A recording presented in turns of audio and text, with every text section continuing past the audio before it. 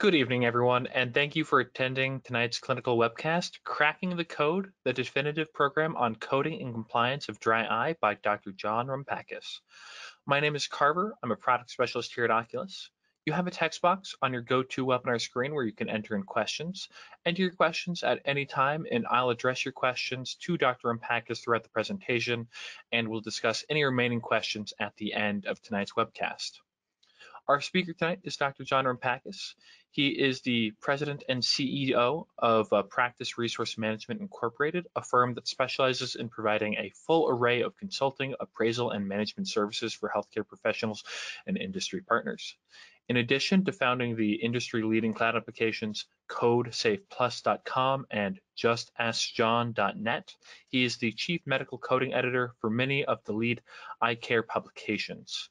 Dr. Rumpakis is considered one of the leading authorities in the U.S. on the topics of medical coding and compliance, strategy development and execution, practice development, team building, maximizing effectiveness and profitability, including authoring the textbook, Business Aspects of Optometry.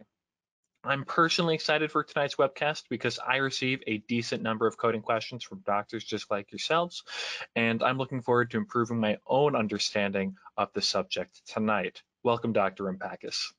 Thanks, Carver. Hi, everybody. Thanks for spending your Tuesday late afternoon or evening with me, depending on where you are at around the country. Hope everybody is going through the reopening phase pretty well and coming out of it okay, and most importantly, staying safe and staying healthy and protecting your staff and your patients. I'm really excited about being here as a guest of Oculus tonight to talk about coding and compliance with dry eye. You know, it seems that out of all of the different things that we have going on, dry eye has really maintained itself as one of the leading areas of subspecialization in eye care. And it's one of those things that even during this pandemic with the, craziness of are you going to be open, not going to be open, telehealth, all those sorts of things, it's one of those things that you can still deliver follow-up care pretty effectively via telehealth, being that it's an anterior segment type of a disease state. So we're going to cover a lot of the basics regarding coding. We're going to talk about compliance rules. We're going to talk about economics more importantly than everything, and talk about why dry eye, if it's not already a vital part of your practice, it should be going forward. Just a couple of things I always have to do as disclosures. I'm a consultant. I'm not an employee of any of the companies that you see here, but I do provide consulting services for them on an ongoing basis and to get paid based upon a project-based basis on doing things. It's also kind of cool because it gives me the inside scoop on a lot of new technologies coming to the market, and most of these companies reach out to me to help understand how to get paid or how to help doctors get paid for their services, or establishing a CPT code, or establishing category 3 code, or understanding what diagnoses are covered by a specific procedure code. So we'll get into all of that as we go forward. As Carver said, I do write for a lot of the publications. I do have ownership interests in the wholly owned ownership interests in the companies on the bottom of your screen on what I do there, but not real pertinent tonight. Everything that is going to be talked about tonight is factual. So everything is going to, when I show you fees later on in the presentation, it's going to be based upon the CMS maximum allowable, the average values as of August 4th today, right? And any information regarding policies and guidelines is going to be current as of today as well. One important thing to remember, though, that depending on where you practice, different carriers have different rules and different carriers have different reimbursements as well. So that's why I'm using averages. And if your state policy differs based upon your zip code, and it differs based upon something I say, that could totally be true. And if you'd like to make sure we get additional verification on things, here's my email address. This is my personal email address. You're happy to email me any questions that come up. Please just tell me where you heard me. Just say, hey, I was on the Oculus webinar and I heard you say this, and I live in Virginia or practice in Virginia, and here's the question that I had. That way, when I answer the question, I can give you a zip code specific answer for you, so that way it can be absolutely appropriate for your geography. One quick thing I want to say about as far as kind of the rules of engagement for tonight. Any question regarding coding and dry eye is welcome. If you have coding questions outside of dry eye, if you have a retinal coding question or something like that, just use my email address and email me privately, and I'll be happy to answer that for you. But I'd like to keep our Q&A tonight centered around our primary topic. So with that being said, let's kind of talk about some of the basics. Now, I know that when I talk about things like the Affordable Care Act, people go, oh my God, that was, 6-7 years ago. Are we still talking about this sort of thing? Well, we have to, right? Because that's still the law of the land as we have it today. And it's forced a lot of different changes that have gone on and how we're getting paid for providing specialty care to our patients. If you recall, the pillars of the ACA, there were 6, were having essential health benefits for everybody. Employers had to offer health coverage. Individuals had to have health coverage. There is a whole lot of cost shifting going on. When I mean cost shifting, shifting costs from the federal government and Medicare back to the consumer of the care itself. And you notice that all other third-party carriers also went with that as well. It was designed primarily to reduce utilization and to create a new payment system where physicians were based upon or getting compensated based upon their quality outcomes rather than the number of services. Now, we've seen some shifts and changes in that with MIPS and MACRA and all the different types of things going on. But what we want to focus on is what hasn't happened. So you've seen cost shifting, right? Deductibles have increased, right? Individuals, as of January 2018, that went away. So that no longer is part of the ACA, and employers offering health coverage as a must was never actually implemented. So what were we left with? We were left with higher deductibles, basic coverage of which eye care really doesn't participate in other than the pediatric eye exam benefit. And we no longer have young individuals feeding the system with their premium dollars to help afford the care that all of the older folks out here actually need. So we've got a system that's pretty fragile. And when we talk about what's going on with payers and things like that, it does present some challenges overall. But we're really going to focus on the 3 big things when we talk about it. There's coding, right? There's coverage, and there's reimbursement. Now, a lot of times people get these things confused. So remember, coding is nothing more than translating the patient-physician encounter into a 5-digit code that legally describes what you've done with the patient, right? So when you say you've done a comprehensive eye exam, a 92004, we can open up the CPT book, and the CPT book has a specific definition of that service. If I did a 65222, removal of a corneal foreign body, that has a very specific definition and rule sets that go along with it.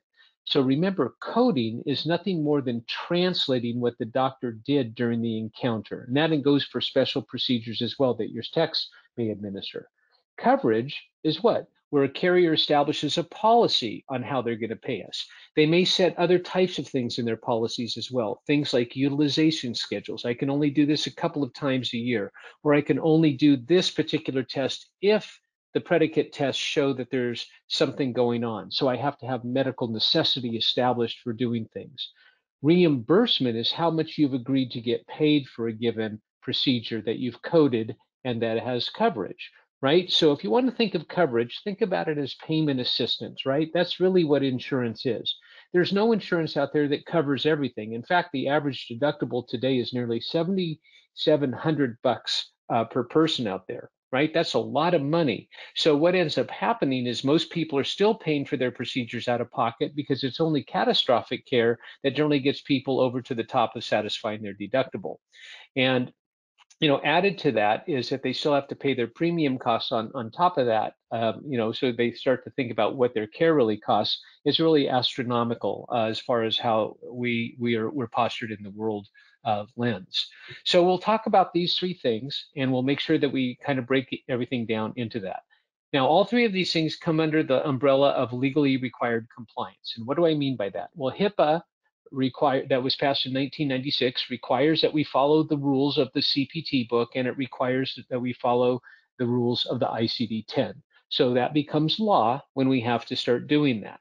What else happens when we start to understand that we have to have medical necessity and we've signed a contract with the carrier and we have to do different things?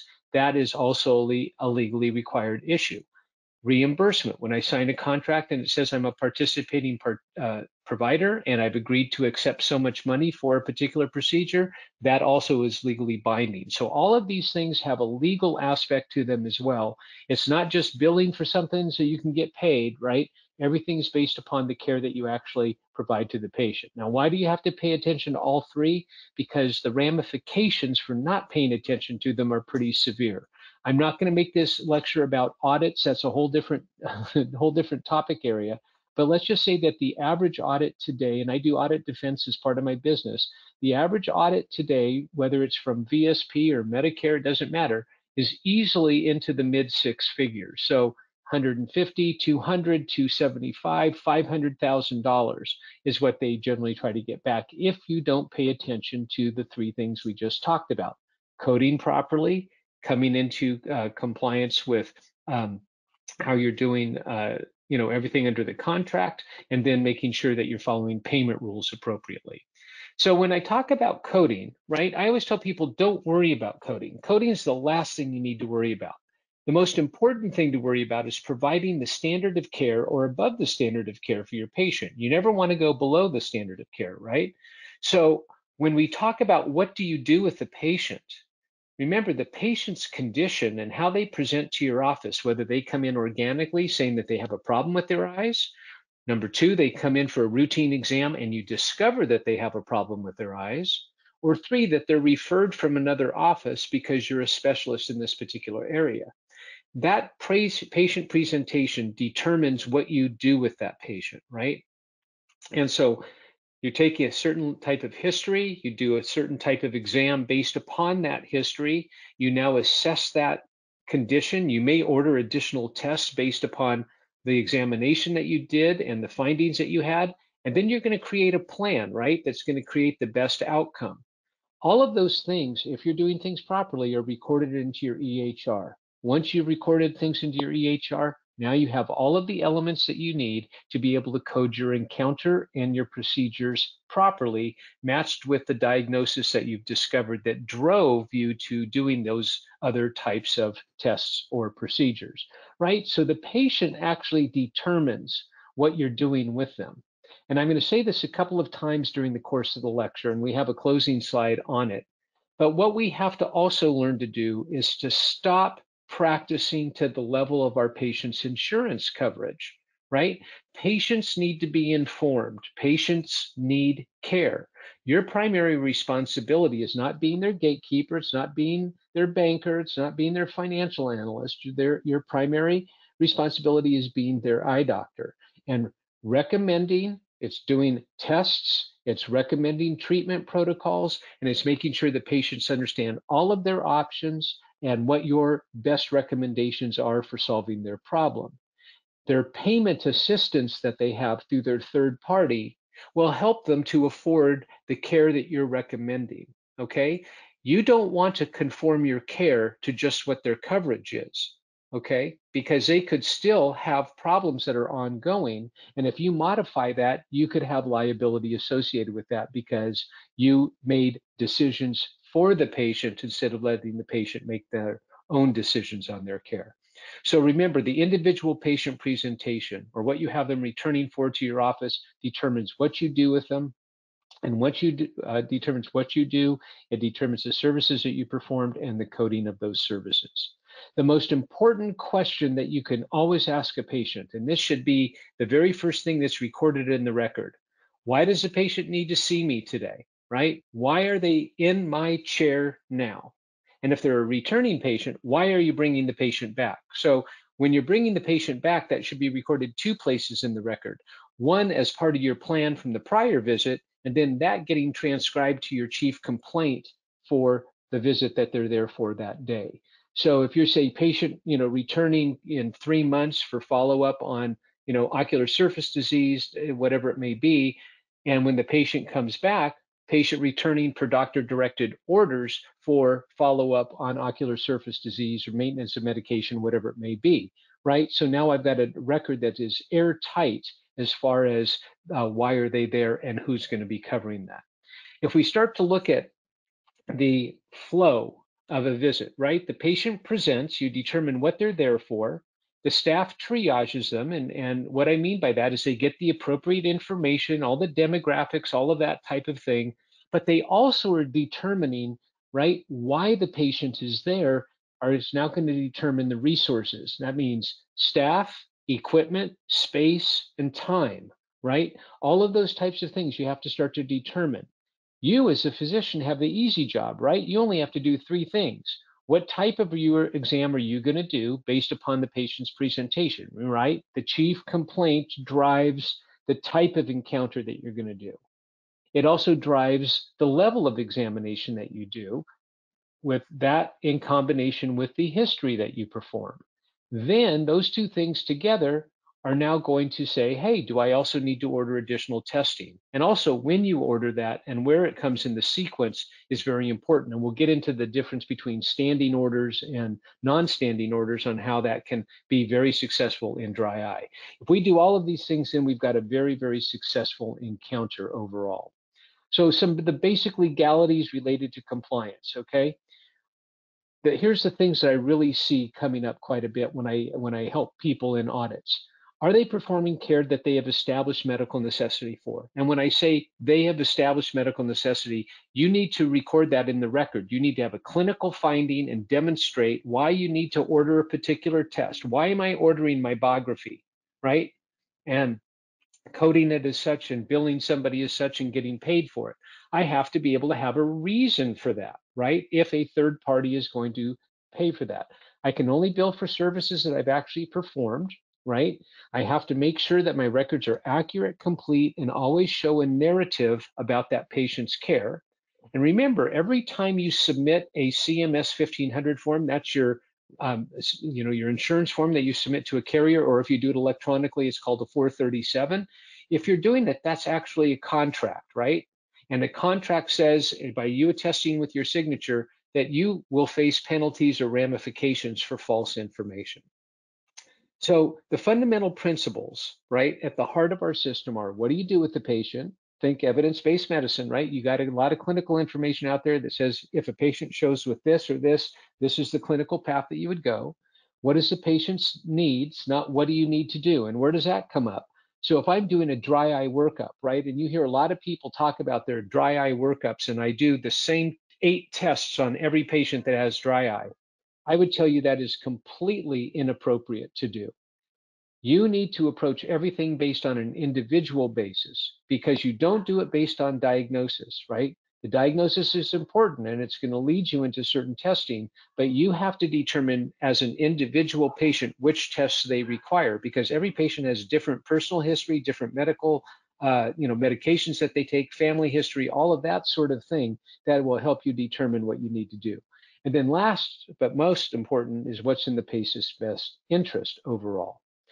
Now let's get into the CPT codes. And everybody always talks about the different forms of CPT codes, and yet I find still have to explain to people what the differences are as types of codes. So let's just kind of talk about them, because every code within the healthcare professional coding system, that's HCPCS or HCPCS system, has a subset and its own implicit purpose, right? So remember that the level 1 CPT codes or HCPCS codes are CPT codes. We have level 2, we have category 3, and then we have the ICD-10 codes. All of the procedural codes that we use in the country here to describe what we do are owned and licensed by the American Medical Association. The ICD-10 codes are licensed and copyrighted by the World Health Organization. So again, just kind of breaking things down: CPT codes, non-CPT codes, and then emerging technology. What's most important for you to recognize is the process or the policies that go along with each one of these codes. So if I look at CPT codes, they're always 5 digits, right? 92004, whatever it may be, always 5 digits. Remember, CPT codes have definitions, they have relative value units, they have policies surrounding them, and all of that sort of thing. If I go to a level 2 code, right, it's an alphanumeric, it's letters A through V followed by 4 numbers.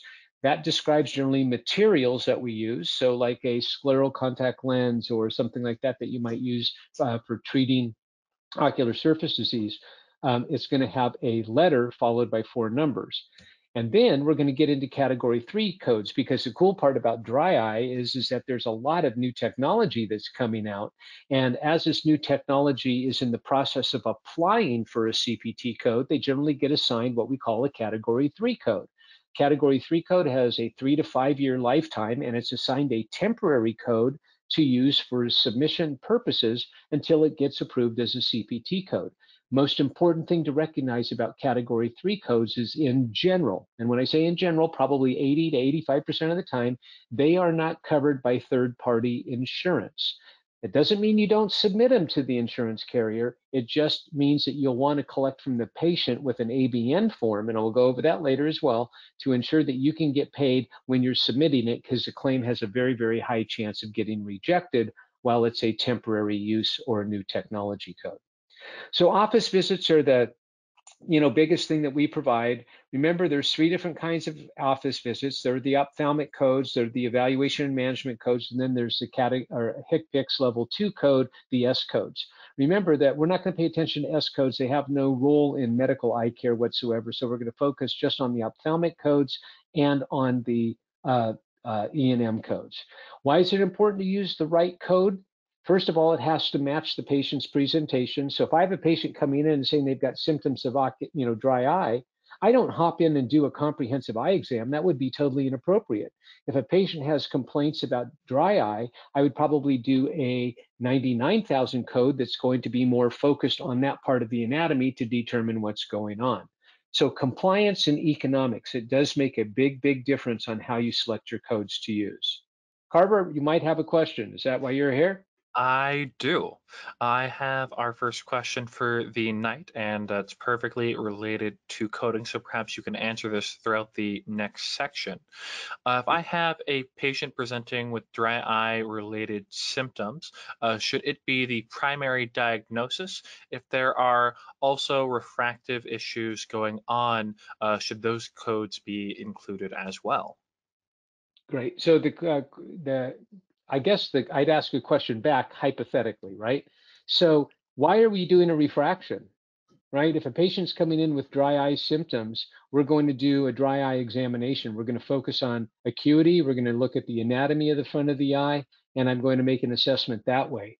I don't know that we necessarily have to do a refraction at that point in time in that patient's care. That's not why they presented to you. You can certainly do a pinhole to rule out refractive, pinhole acuity or something like that to rule out a refractive error or something. So I would go down the 99,000 path immediately at that point in time.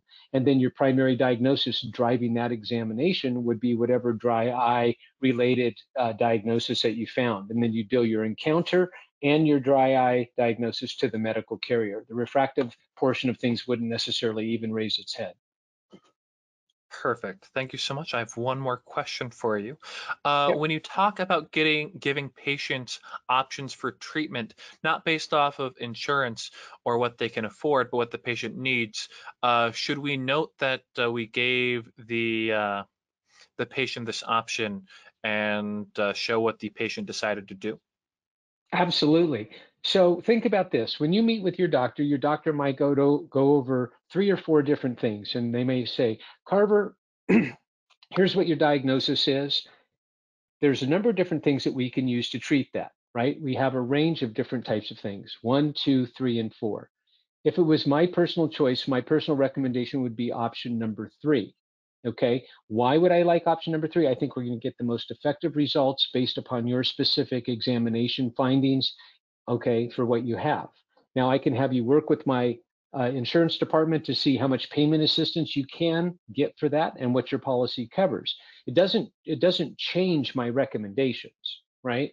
And then if you say, well, John, my insurance only, I talked to your insurance department and the insurance carrier said that they could only pick up 50% of it, then I'd say, well, Carver, you have a decision to make. Your eyes, right? I've made my recommendation. And then we would note all of that in the record, of course, because we would want to make sure that we disclosed everything to the patient, made our recommendation. The patient made a decision that was maybe counter to our recommendation or partial or something, And don't forget, there's other options that we have as well for things for people to be to pay us, care credit and all sorts of other types of things that, we have available to us today. Perfect. That's thank you so much for that answer. And keep those questions coming, everyone. Okay, great. So I'm going to move on. So let's just talk about the ophthalmic exams. Why do I say we don't really want to jump into a comprehensive exam the very first time we always see a patient? Because remember, a comprehensive exam is the highest level of service that we can do. It's a complete evaluation of the entire visual system, right? It means accommodative, binocularity types of testing, all of those sorts of things as well, right? Remember, dilation's not included in it as a mandatory element, all of that sort of thing. But it always includes the initiation of a diagnostic and treatment program. An intermediate ophthalmic exam is either a new condition or complications arising from a pre-existing condition that you're dealing with, right? You have necessary elements, but it also can involve dilation if required, right? And it also requires the initiation of a diagnostic and treatment program. So while we tend to always think, right, as optometrists, we always tend to think, oh, I've got to do a comprehensive eye exam. I would tell you if you're a dry eye subspecialist and you're not performing a routine eye exam on a patient, like VSP or an IMED exam where they require the 92,000 code, I would tell you that the 99s are much more appropriate for your dry eye presentations most of the time. Okay. So I also wanted to talk about telehealth, right? So telehealth is pretty big today, and we're going to go through some other slides very quickly here because I don't want to make it a formal thing on telehealth. But remember, all the evaluation and management codes are eligible for telehealth. We have a virtual check-in and we have a virtual image review. We have online digital evaluations. We have telephone services. We have interprofessional consults that you can get paid for talking to your colleague or peer on how you might treat a dry eye patient. And you can get paid for that and they can get paid for that. And the patient has to, all of these types of things. Telehealth is really big. What's most important to recognize is the ophthalmic codes, any of the 92,000 codes are not eligible for telehealth services. So if we look at evaluation management codes, remember you've got 5 different levels of service, right? You've got the equivalence between the new patient and the established patient types of things. Remember what currently is driving your coding level for the 99s, and this is going to change on January 1, by the way.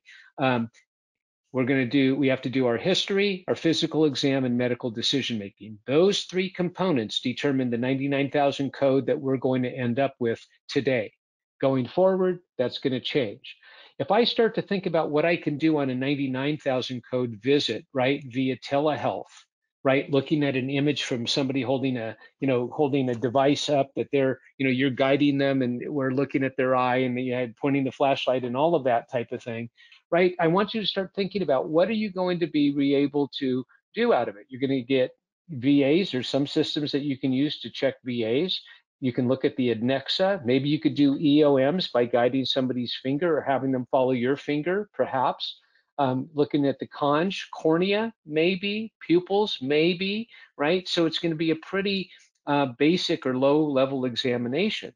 But on some things, we should be able to arrive at least at a 99201 or a 99212 examination if it was an established patient, maybe even a little bit higher, just depending on the technology that you're able to employ in your practice on doing that.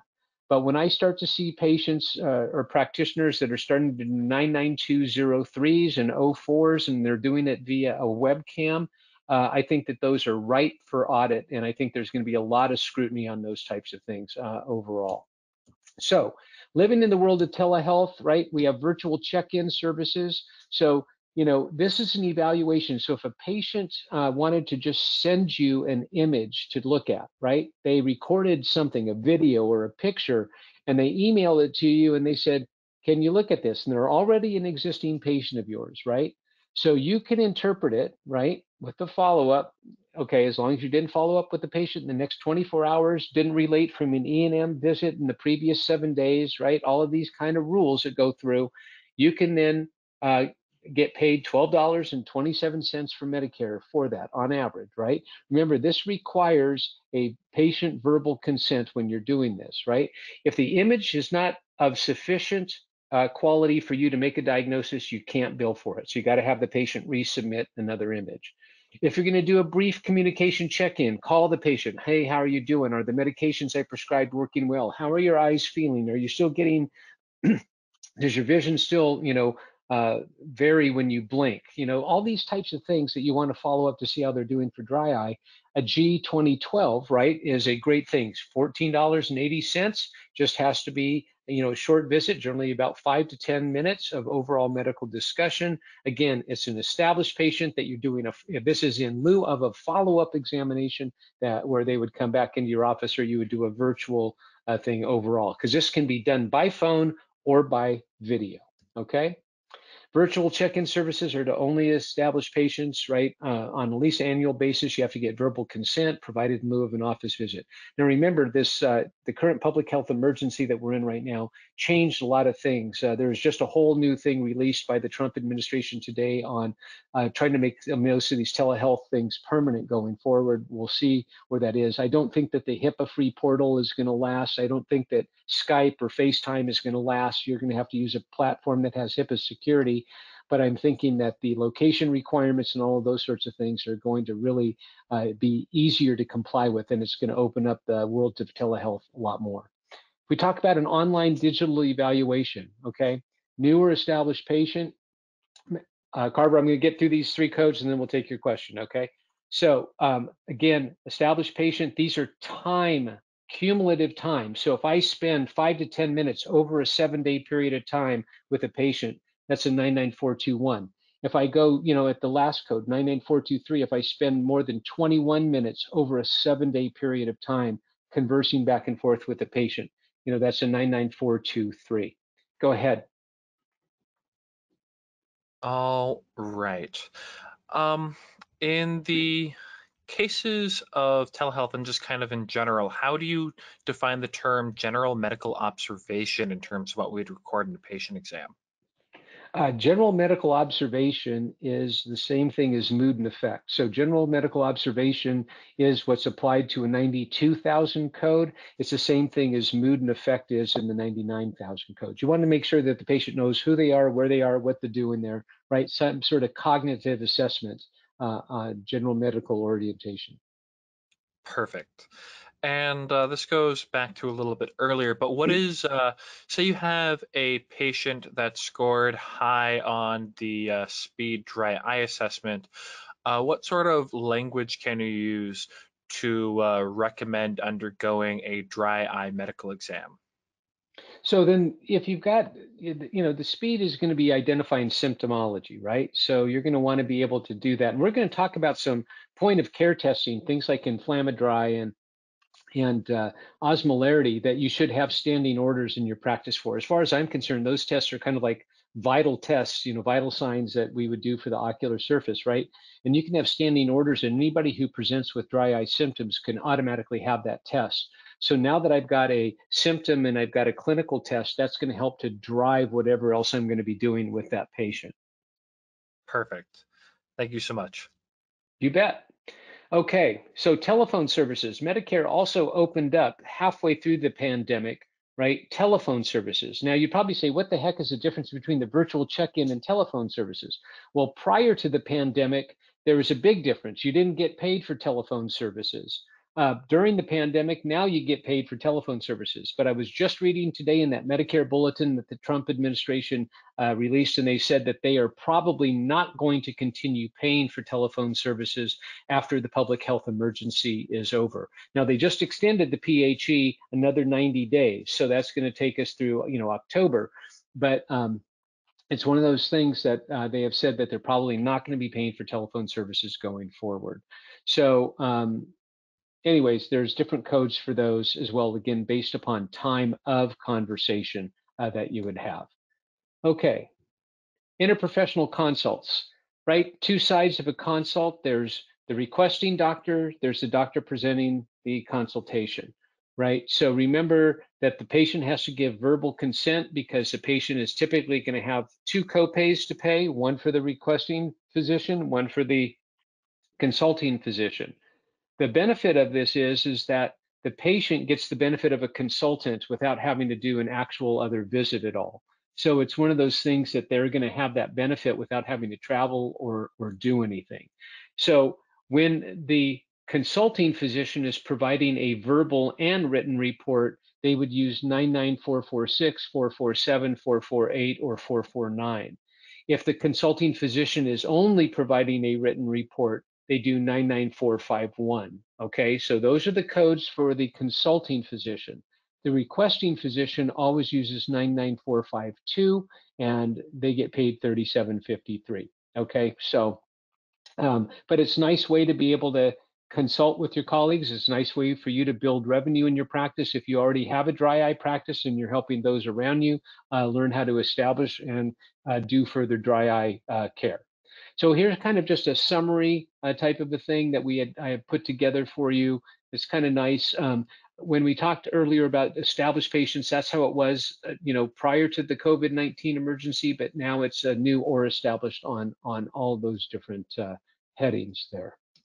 Okay, so moving away from telehealth, modifiers, right? So the GT modifier was eliminated back in 2018, so we're not going to be using that anymore. Obviously, we're going to be focusing on using just the modifier 95 when you're providing a telehealth service, right? If you want to look for any other procedures that require the 95 modifier, it's in Appendix P of the CPT book, okay? Place of service codes, going back and forth on this. So when we were talking about telehealth services, it was always place of service 2, because that's the designator for telehealth. That has now changed. Some carriers are now wanting you to actually use the designator of your office, even though you're not actually at your office. Why? Have no idea. But those bulletins have come down, and I think it just was helping with claim rejection and helping to get people paid during this pandemic that we were going through. So a couple of changes coming up in 2020 and 2021. So this year, as you know, if you're going to be doing things with mybography, you can no longer use 92285 when you're performing mybography. Mybography now has its own code. You can tell by the letter T, it's a category 3 code. And so if you're doing pure mybography, right, with infrared or simultaneous reflective or transluminant light, you're now going to have to use 0507T, and it may not be covered by the insurance carrier because it's a category 3 code. So again, one of those things you have to pay attention to. Remember, we talked about compliance, coding, right? Compliance and reimbursement. Those are types of things we really have to pay attention to.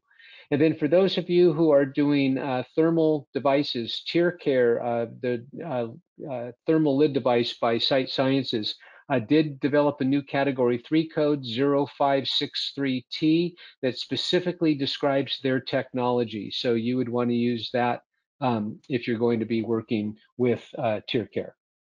Okay, 2021, January 1. History and the physical examination elements are no longer going to be required for coding. So you're just going to do an appropriate history and an appropriate examination. You no longer have to have the 4 requirements for doing that.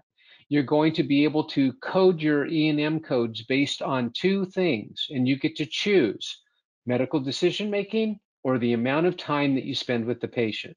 So a patient comes in, I still do my history, I still do my physical exam, but I don't have to worry about what level of history, what level of exam. I can just record how much time I spent with the patient, and that will tell me what level of code I'm going to use. Or I can use just medical decision making, and that'll tell me what level of code I need to use.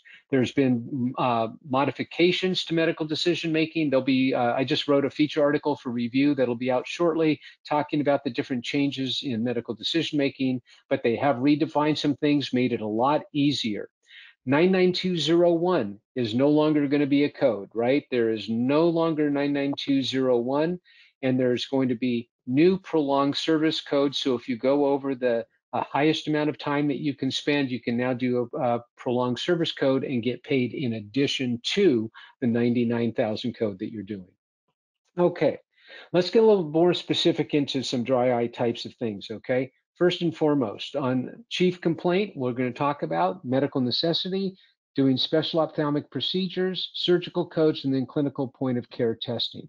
So the chief complaint, remember I said that the most important question that you ever ask is, why are you here today if it's a new patient, right? Why do you need to see the doctor? And then did you record, if they're an established patient, why you're having that patient come back?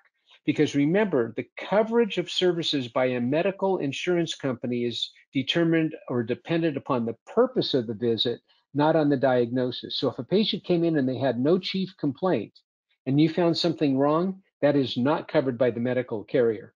You have to find out why they're there, and they have to have a medical complaint, right? They have to have complaint or symptoms of an eye disease or injury. Then they'll have coverage by their medical carrier, whether you find something or whether you don't. It's the purpose of the visit that determines coverage, nothing else, okay? And again, we talked about the two different types of things, originating with the patient or having the physician having the patient come back for a specific reason. Okay, and then again, the specific language, if you don't record that down, the patient's not going to have coverage or the visit won't stand up to audit. Medical necessity. So I have to define necessity because I find people wanting to redefine it all the time. So medical necessity means that it's something indispensable. You need it. It's a requirement. It's imperative. So when you're saying that a test is necessary to do, it means that you really can't diagnose something or recommend a treatment plan without doing that particular test. Now, I know what you're thinking. You're like going, well, John, I probably already have a test that shows me something, but I do a lot of tests just to make sure. That's called confirmatory testing. Insurance carriers don't pay for confirmatory testing because it doesn't meet the standard of medical necessity. Carver.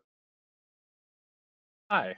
So I have one that's actually talking a question about some medical necessity, maybe not the definition of it, but the process of proving medical necessity, where this doctor has a new patient that has a history of other treatments by other dry eye professionals.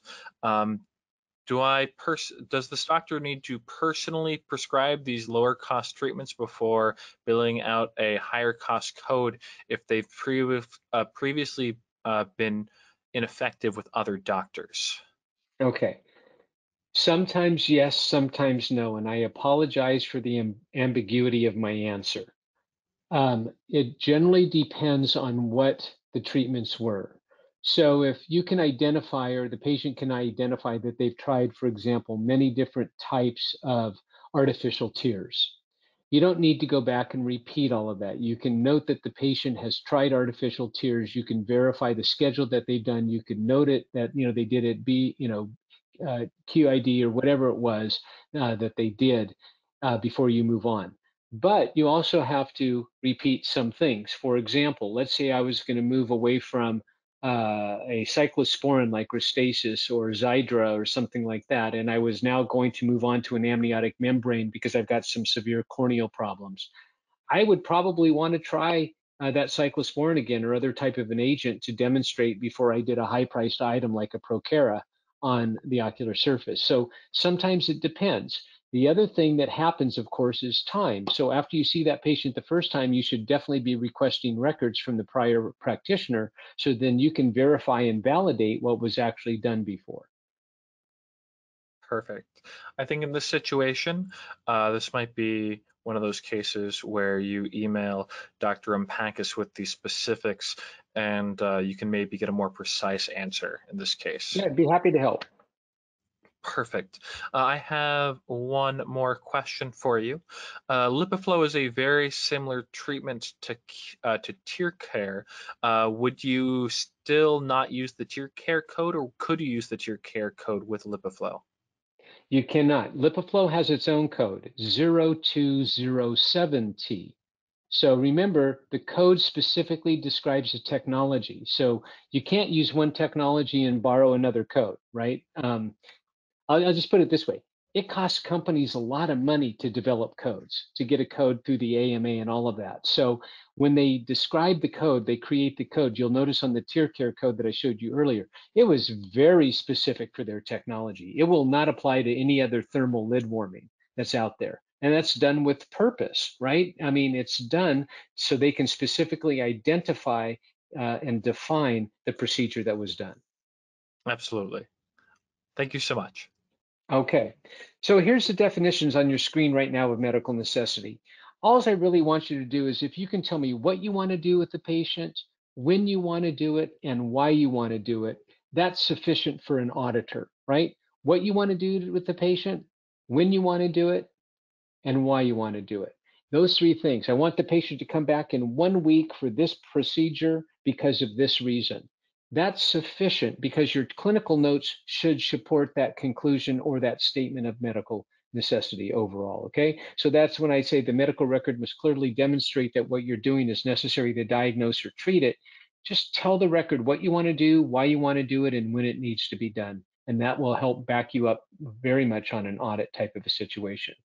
When we're doing special ophthalmic testing, right? All these tests have specific codes. So if I'm using an Oculus unit and I want to perform topography, I can use that unit for topography. I can use it for mybography. I can use it for other types of things, right?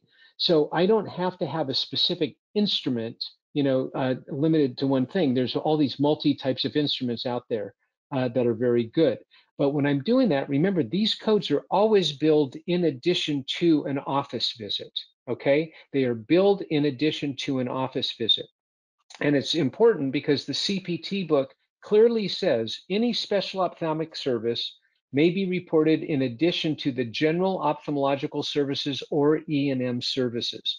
So if the carrier ever tries to tell you, hey, you're trying to unbundle something, and that other something has its own specific CPT code, you can politely tell them, here you go, that's not true. I'm allowed to bill this procedure distinctly and separately in addition to my office visit because it has its own CPT code. Again, remember that you can do whatever you want when you want to do it. If you have medical necessity, you've communicated to the patient, and if you need to obtain an ABN if you know that they don't have coverage.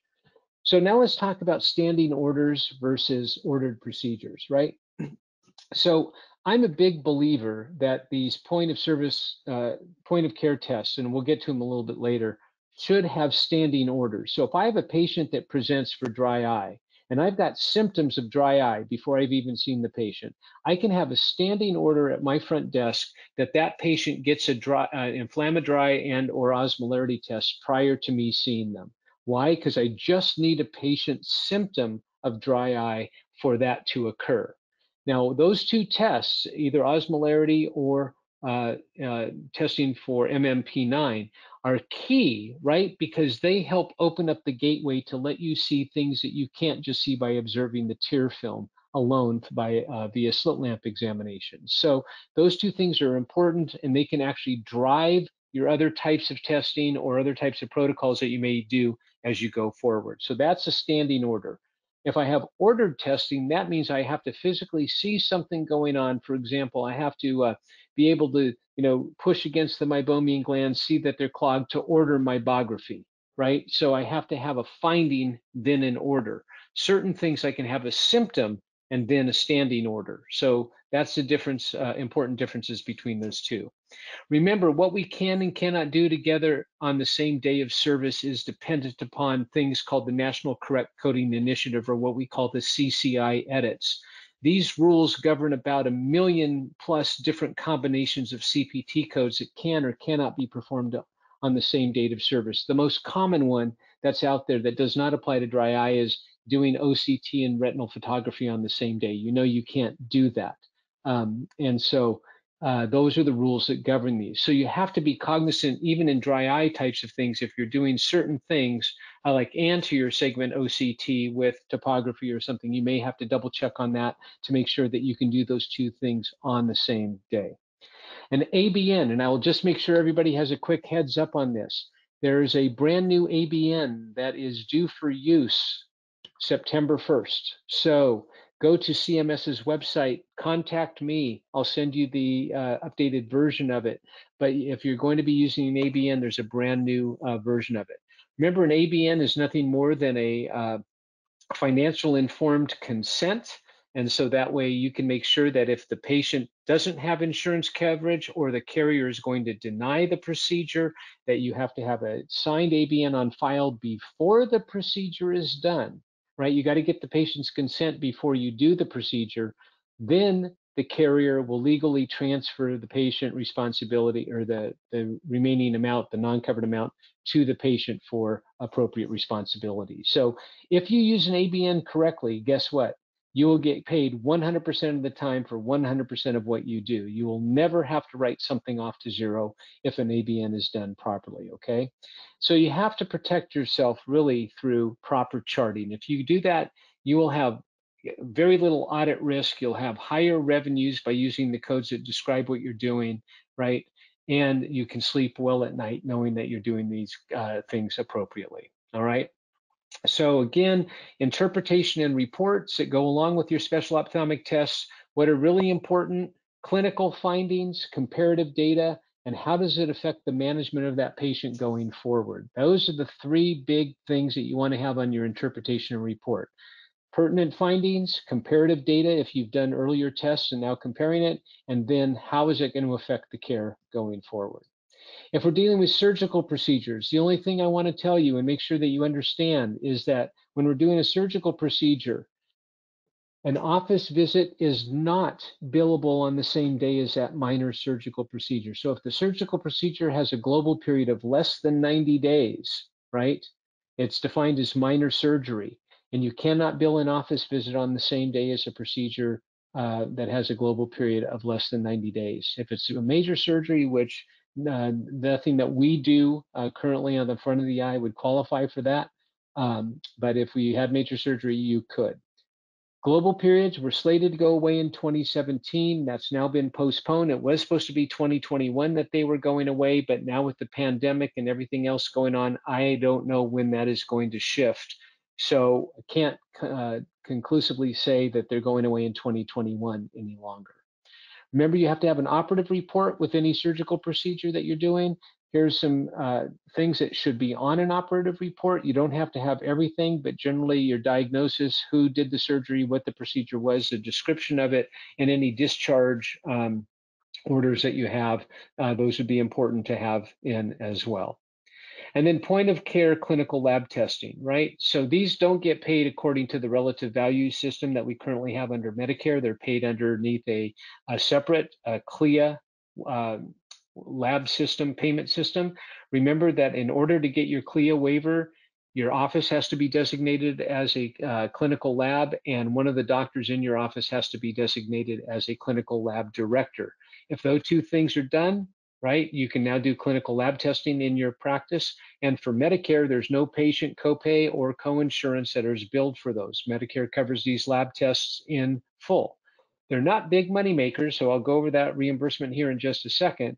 But there are specific ABNs that you can use for lab tests as well that will specify the lab test, what it does, just to ensure that you do get paid for the lab test no matter what. So if we're talking about osmolarity, currently by the Tier Lab company that's out there, 83861. The QW means that the test has been approved by Medicare to be a CLIA waive test. You bill it on a monocular or unilateral basis.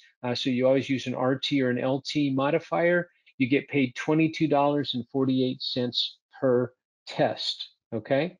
If you're using Inflamadry, 83516 is the current code. It also has its CLIA waiver. That's why you include the QW in the coding. Again, unilateral, RT and LT, it gets paid $11.53 per test.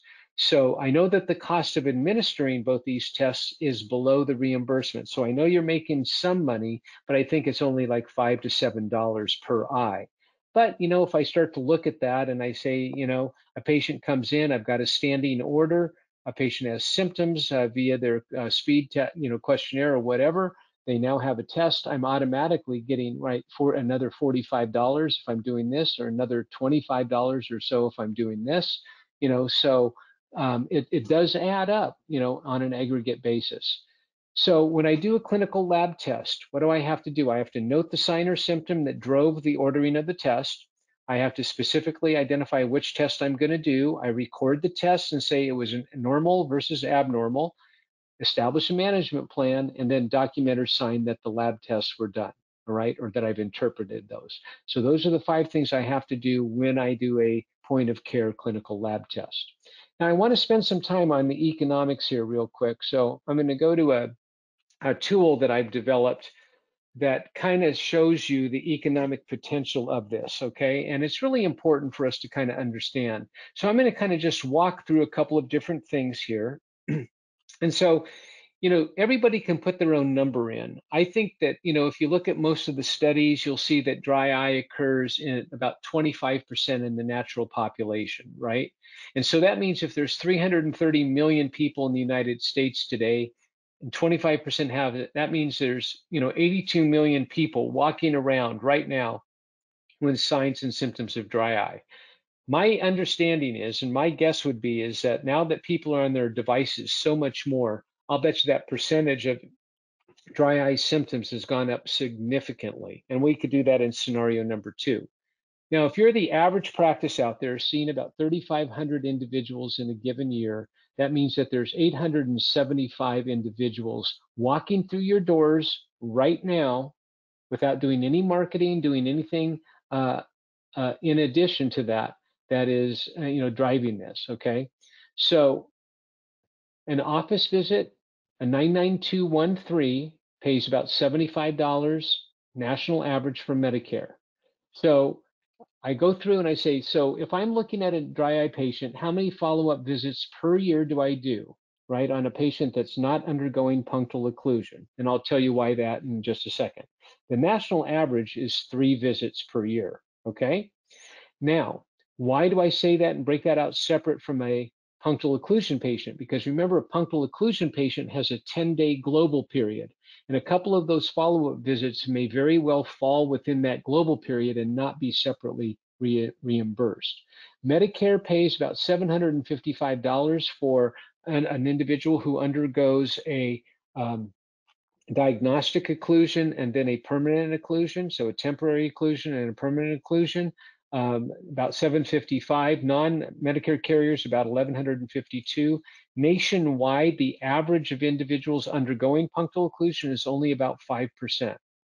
So now I look at practice demographics, right? And I say, gosh, what if your patient base is 50% Medicare, all right?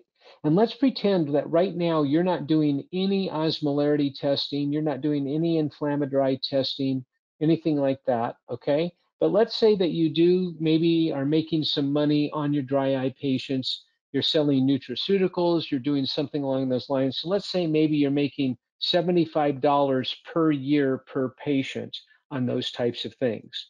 And let's say you don't even have a thermal device in your office right now, like a tear care device or any of the others that are out there. Just based upon what we know, that's bringing another $294,000 of potential to your practice, okay? That's pretty significant. Let's do another scenario. Let's say that dry eye is much more frequent than 25%. Let's just say signs and symptoms occur in 40% of your patient base. You're still seeing 3,500 patients per year. You're still doing 3 follow-up visits, okay? You're still doing 5% of that. But now let's say you have 50% Medicare again, okay? But now let's say you test every Medicare patient that walks in the door for doing that, because most individuals of 65 years of age or greater have signs or symptoms of dry eye, okay? And let's say that the commercial carriers out there pay about 85% of the Medicare rates, okay? And if I look at percentage of non-Medicare patients who I'm testing for osmolarity, let's say I'm getting a pretty good hit rate of 60% of those individuals, okay, who are under 65, I'm getting that. And let's repeat that same sort of thing for inflammatory. So we'll do 100% of our Medicare patients, 85% reimbursement for commercial carriers, and I'm going to test 60% of those individuals, right? I'm still going to get my $75 per year. I might get a little higher than that because now that I know if they have inflammation or things, I may end up doing some types of lid treatments, Bruder masks, things like that, and doing things. Let's say I'm going to get 125. And now let's say I have a thermal device, and let's say I'm only doing 2 procedures per week. That's another $653,000. I'm not talking about comprehensive eye exams. I'm not talking about contact lens fits. I'm not talking about topography, meibography, any other special testing that I know you're going to have more revenue on. I'm just talking about the basics here that would be driving some of the economics for you and your practice to start really thinking about how I'm going to pick up dry eye as a subspecialty in my practice. Because I really think dry eye is really out there. It's prevalent. We've got a natural built-in. It doesn't require a lot of instrumentation. You can buy great devices like the Oculus device that is a multi testing instrument. So you can have one footprint and do multiple tests on there and produce great reports in their crystal report module and all of that type of thing, right? So it's not a huge investment to get into, and you have a lot of patients with these problems. The other thing I'm just going to mention on economics really quickly is one thing. Today, in a world of reduced patient volume, the comprehensive eye exam by a managed vision care company that's paying you $55 really isn't going to cut it very well, right? It's not going to be something that you're going to be able to make a profit on very, very easily. Why? Because your chair costs just exceed the money that you're getting, and your profit margin on those, you're really using your eye exams as a loss leader. So it's going to force you to start to examine business practices where you're going to accept higher reimbursements, or you want to be having higher net procedures. Dry eye is a perfect vehicle to bring in your practice to really do that. Again, like I said earlier, what we do if we're going to incorporate a specialty, though, is we really have to stop making clinical decisions based upon patient coverage, right? Give the patients the choice. Make your recommendations based upon the best science that you know, and do it in earnest with helping them, right? You can't cure dry eye, but you can effectively manage it for that patient and make them much more comfortable and really improve their quality of life. But if we're always bound by what's covered by an insurance carrier, we're never going to be able to really give the patient the care that they need.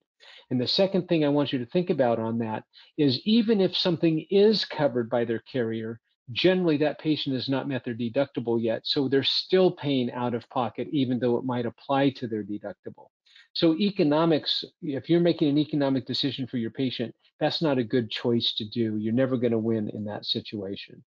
So with that, Carver, I'd say thank you for the opportunity, and I'd be open for answering any additional questions that have arisen. Perfect. Thank you so much, Dr. Rumpakis. That's been very informative, and I've definitely learned a lot. We only have a few more questions, so I'm going to go ahead and give everyone a reminder to go ahead and enter in your questions into the chat box, and we have a few minutes to get those answered. All right. So we have a doctor that has a keratograph and has been using it to kind of establish a baseline with a few kind of standing tests that they have everyone perform.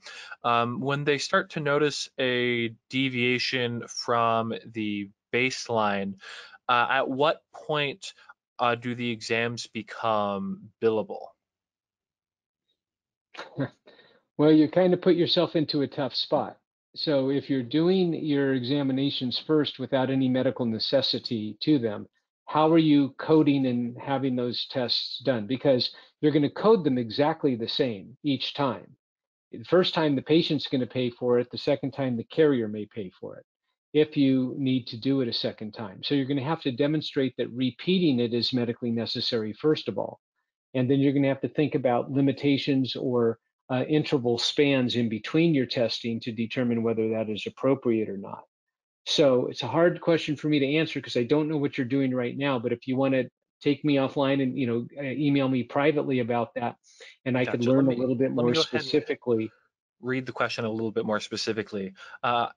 If I have patients that I have pay out of pocket for dry eye exams and build a patient history with to establish base measurements, baseline of measurements, if there is a significant finding, at what point does it become billable? So your findings have nothing to do with it becoming billable. Perfect. Okay. It was the purpose of ordering the test in the first place that makes it billable. That's Perfect. that establishment of medical necessity that we are talking about. Perfect. Excellent. We have the question, can I get a copy of the slide presentation? I'll answer that.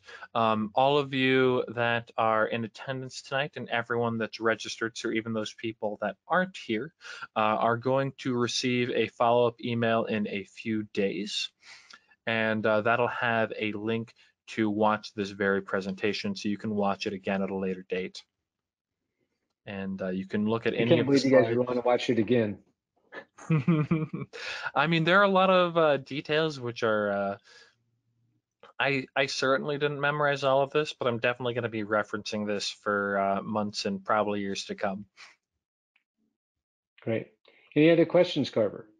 Yeah, this is actually a question from Oculus, which is how, in terms of billing in a practice, what do you find the best way to implement a keratograph in a practice?